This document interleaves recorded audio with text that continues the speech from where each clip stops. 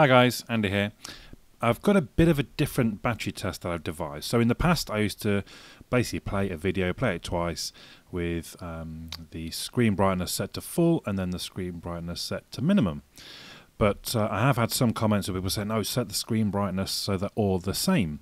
Now that's only been possible recently because I've got a light meter. So I thought, okay, well let's redo my battery tests using that sort of theory.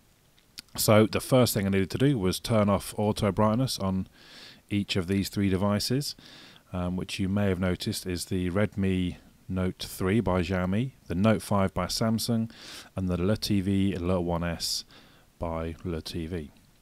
So then, I mean, you can't get them all precisely exactly the same, but I'm shooting for about 300 lux on each device.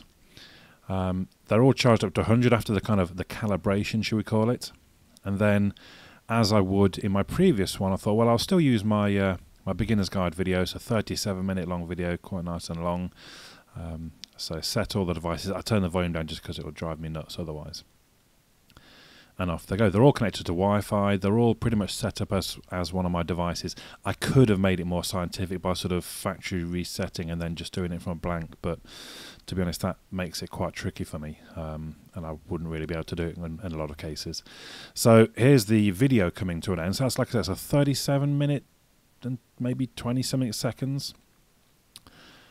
The first part done, and then the next element, something new. I decided to do sort of an auto web page loading for 22 minutes to round out the hour. You can see there, basically reloads Twitter every 30 seconds. Each one is logged in as me, and every 30 seconds it reloads.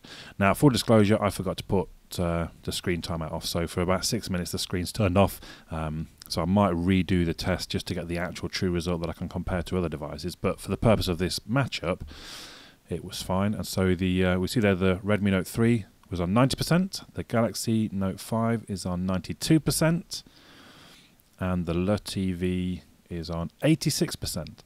So a bit of a surprise that the 3000 mAh Note 5 beat out the 4000 mAh Redmi Note 3. I was quite surprised by that, but then at the same time, I've not been getting good battery life from the Xiaomi. A little bit weird, but maybe it's me. Maybe I've got a dodgy ROM, or I don't know what it might be. But there you go. So the Note 5 wins another battery test. The Xiaomi Redmi Note 3 comes in second, and the LeTV Le1S comes in third. Let me know your thoughts in the comments down below. My name's Andy. I'll catch you all again soon.